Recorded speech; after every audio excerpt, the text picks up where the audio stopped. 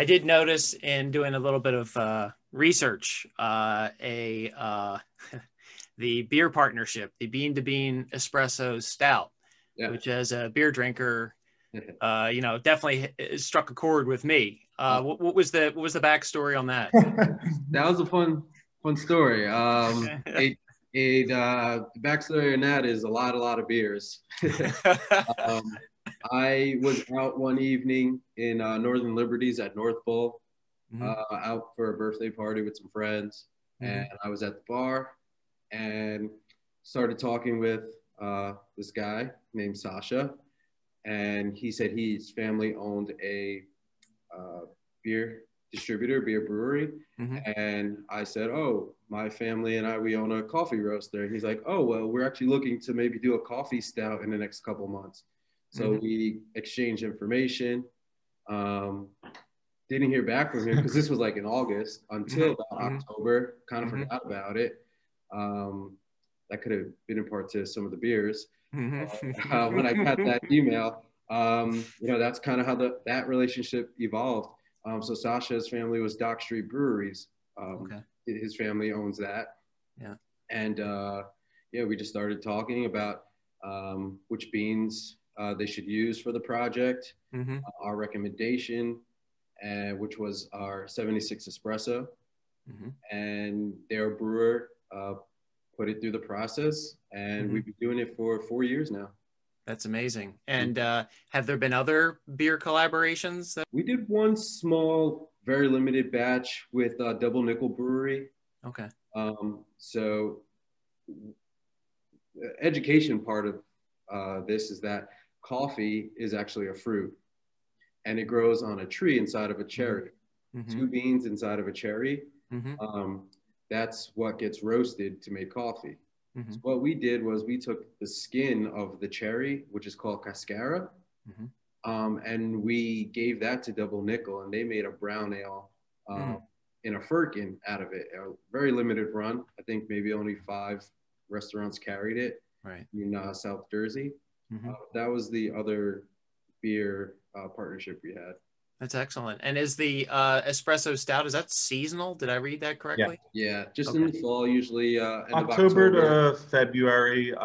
Because of COVID, I believe it's done. Maybe you can still go to the brewery and they have, some 24 packs lying around.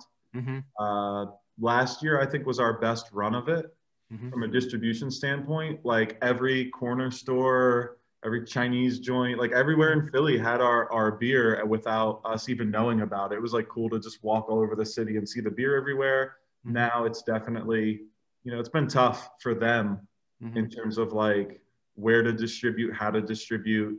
So I think a lot with them now is going to be a lot shorter runs, a lot fresher beers, like every month to 2 months instead of like, 4 to 5 month seasons. They were distributing through Origlio. Oh yeah.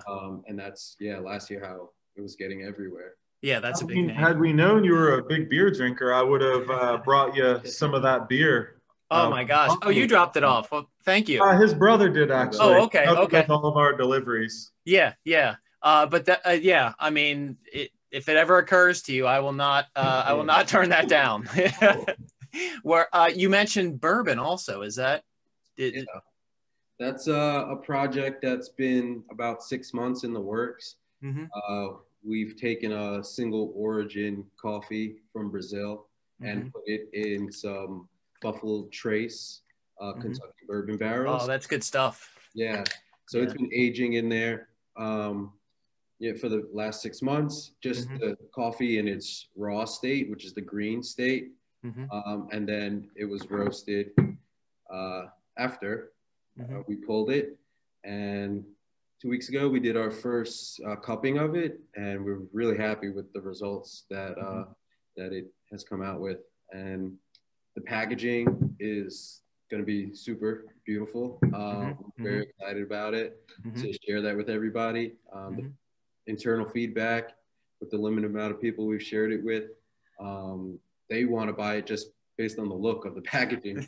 They don't even care about what it tastes like at this point. Yeah, right. We're really happy with the combination of both the look and the taste. Yeah, it's cool. If it's in as good as espresso stout, you guys will be doing pretty well for yourselves. I looked at some of the reviews online, and one guy was like, "It's one of the best beers I've ever had from Dock Street." So cool. Congratulations. What do you drink? What do you like to drink in terms of beer?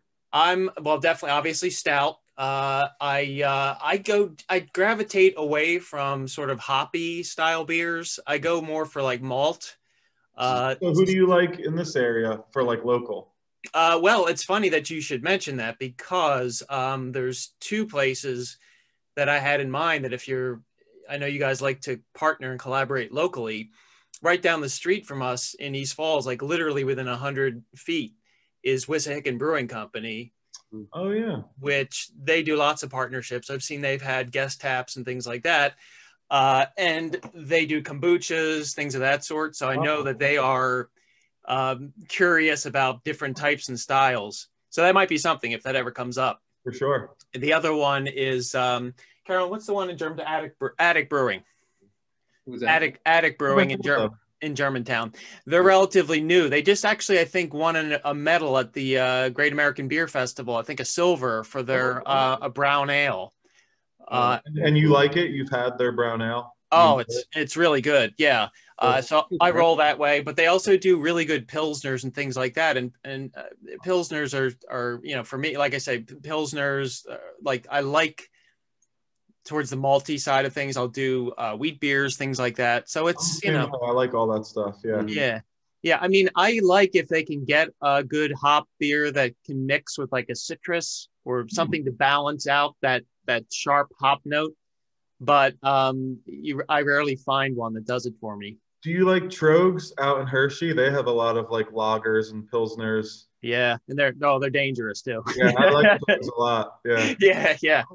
Impressive about that one, yeah, because it wasn't a great year for Philly breweries in the Great American Beer Festival. So it wasn't.